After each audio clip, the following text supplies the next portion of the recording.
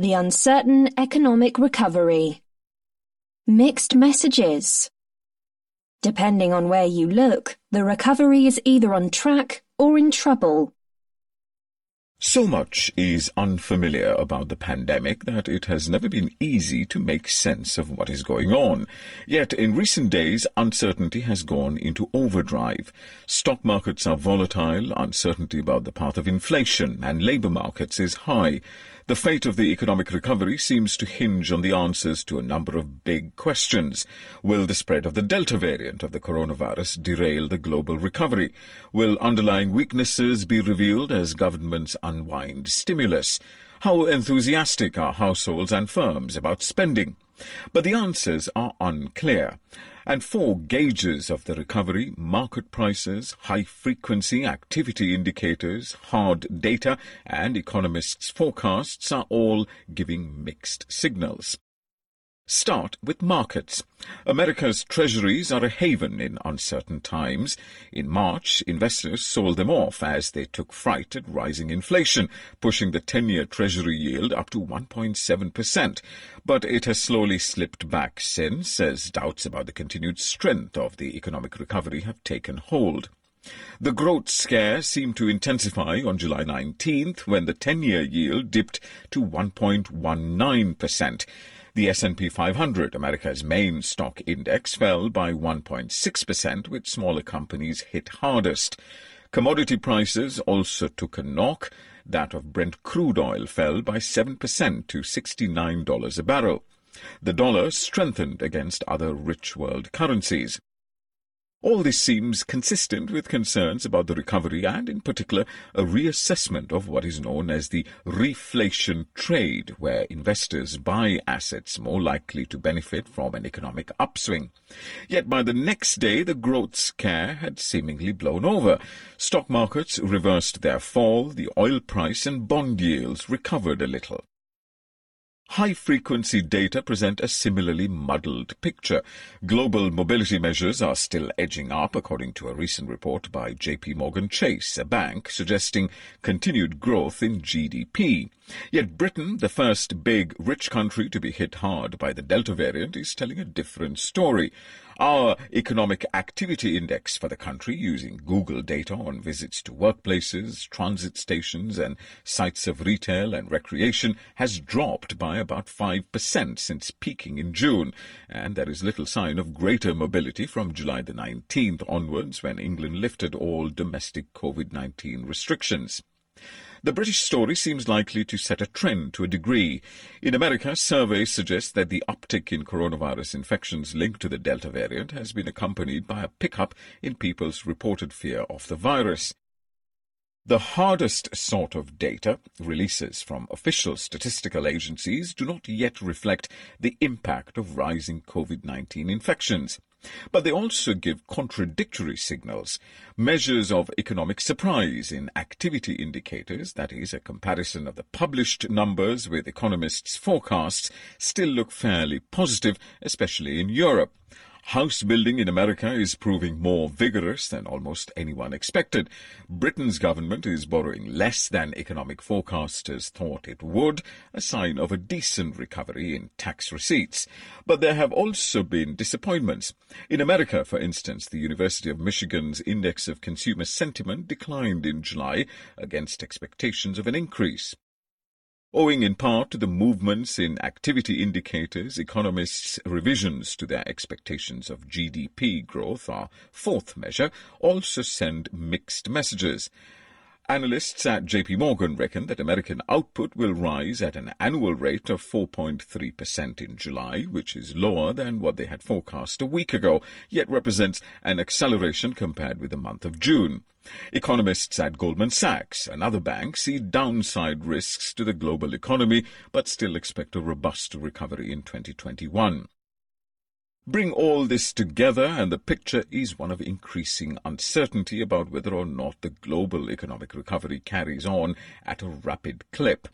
In the rich world, consumers are still sitting on piles of hoarded savings and workers are in high demand, yet the biggest rebound in activity, flattered by a favorable comparison with last year's lockdown-induced depths and, in America, generous stimulus checks, has passed. In its place are niggling doubts about whether the recovery can be sustained. Government's emergency stimulus programs are coming to an end. There are growing fears that as the Delta variant of the coronavirus spreads, the resurgence in cases could impinge on economic growth, especially in places with large unvaccinated populations.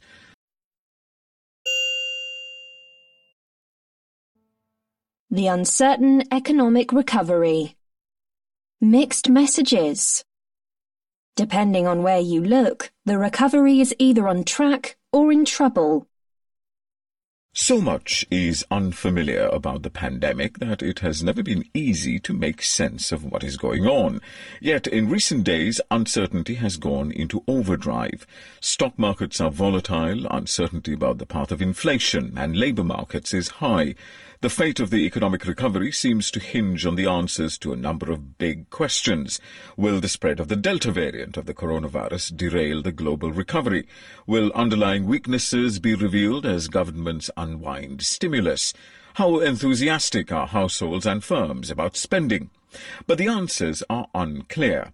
And four gauges of the recovery, market prices, high-frequency activity indicators, hard data, and economists' forecasts are all giving mixed signals. Start with markets. America's treasuries are a haven in uncertain times. In March, investors sold them off as they took fright at rising inflation, pushing the 10-year treasury yield up to 1.7%. But it has slowly slipped back since, as doubts about the continued strength of the economic recovery have taken hold. The growth scare seemed to intensify on July 19th when the 10-year yield dipped to 1.19%. The S&P 500, America's main stock index, fell by 1.6%, with smaller companies hit hardest. Commodity prices also took a knock. That of Brent crude oil fell by 7% to $69 a barrel. The dollar strengthened against other rich world currencies. All this seems consistent with concerns about the recovery and, in particular, a reassessment of what is known as the reflation trade, where investors buy assets more likely to benefit from an economic upswing. Yet by the next day, the growth scare had seemingly blown over. Stock markets reversed their fall, the oil price and bond yields recovered a little. High-frequency data present a similarly muddled picture. Global mobility measures are still edging up, according to a recent report by JP Chase, a bank, suggesting continued growth in GDP. Yet Britain, the first big, rich country to be hit hard by the Delta variant, is telling a different story. Our economic activity index for the country, using Google data on visits to workplaces, transit stations and sites of retail and recreation, has dropped by about 5% since peaking in June, and there is little sign of greater mobility from July the 19th onwards, when England lifted all domestic COVID-19 restrictions. The British story seems likely to set a trend to a degree. In America, surveys suggest that the uptick in coronavirus infections linked to the Delta variant has been accompanied by a pickup in people's reported fear of the virus. The hardest sort of data, releases from official statistical agencies, do not yet reflect the impact of rising COVID-19 infections. But they also give contradictory signals. Measures of economic surprise in activity indicators, that is, a comparison of the published numbers with economists' forecasts, still look fairly positive, especially in Europe. House building in America is proving more vigorous than almost anyone expected. Britain's government is borrowing less than economic forecasters thought it would, a sign of a decent recovery in tax receipts. But there have also been disappointments. In America, for instance, the University of Michigan's Index of Consumer Sentiment declined in July against expectations of an increase. Owing in part to the movements in activity indicators, economists' revisions to their expectations of GDP growth, our fourth measure, also send mixed messages.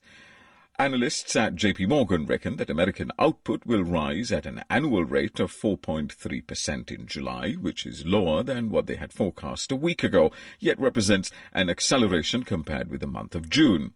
Economists at Goldman Sachs, another bank, see downside risks to the global economy, but still expect a robust recovery in 2021. Bring all this together and the picture is one of increasing uncertainty about whether or not the global economic recovery carries on at a rapid clip. In the rich world, consumers are still sitting on piles of hoarded savings and workers are in high demand, yet the biggest rebound in activity, flattered by a favorable comparison with last year's lockdown-induced depths and, in America, generous stimulus checks, has passed. In its place are niggling doubts about whether the recovery can be sustained. Government's emergency stimulus programs are coming to an end. There are growing fears that as the Delta variant of the coronavirus spreads, the resurgence in cases could impinge on economic growth, especially in places with large unvaccinated populations.